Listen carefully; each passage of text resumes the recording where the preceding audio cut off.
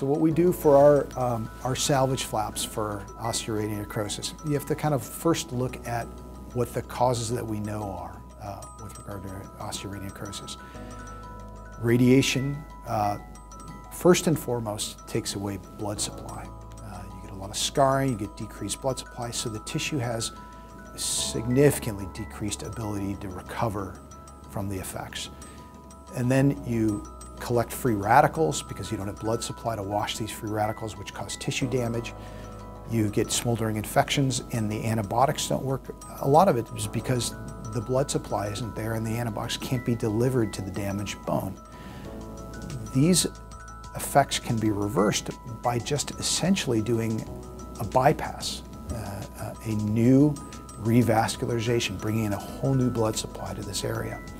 So what we do with these salvage flaps is we take a very, very strong blood supply.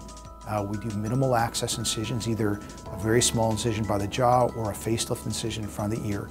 No other incisions in the head and neck region, which is why people go home so quickly, because there's not a lot of downside to it.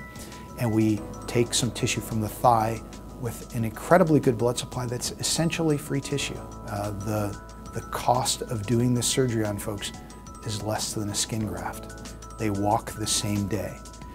So we take this tissue with this blood supply, we connect it to the blood vessels in other parts of the face, and we just essentially transfer it to the jaw.